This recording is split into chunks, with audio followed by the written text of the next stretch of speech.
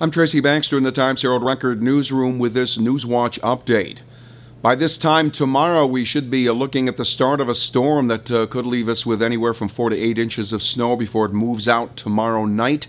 This is certain to create challenges for millions of Thanksgiving travelers throughout the Northeast. Keep clicking here at Record Online throughout the day and evening for the latest weather information. The call came in at around 8:30 last night. Someone was driving the wrong way on Route 17 in Sullivan County. State police stopped the car that had been heading east in the westbound lanes near the Parksville exit in the town of Liberty.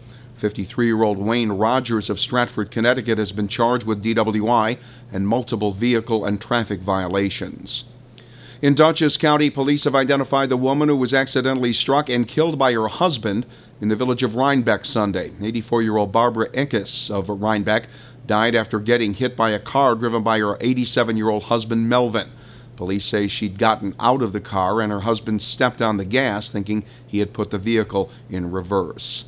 And Democrat Middletown Mayor Joe DeStefano and Republican Orange County Executive Steve Newhouse have clarified their positions and smoothed over any differences regarding the proposed sale of the county-owned Valley View nursing home and any possible connection between that and support for Middletown projects. DeStefano said he and the county executive cleared the air after the mayor received a letter that he felt had implied that he had done some arm twisting to try to get local legislators to support a Valley View sale. We need a dialogue, not political fighting, and that's what I'm hoping to do now.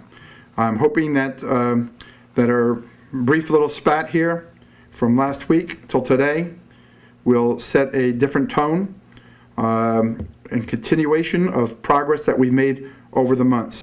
DeStefano says he's taken no position on the future privatization of the county nursing home. With this Newswatch update, I'm Tracy Baxter.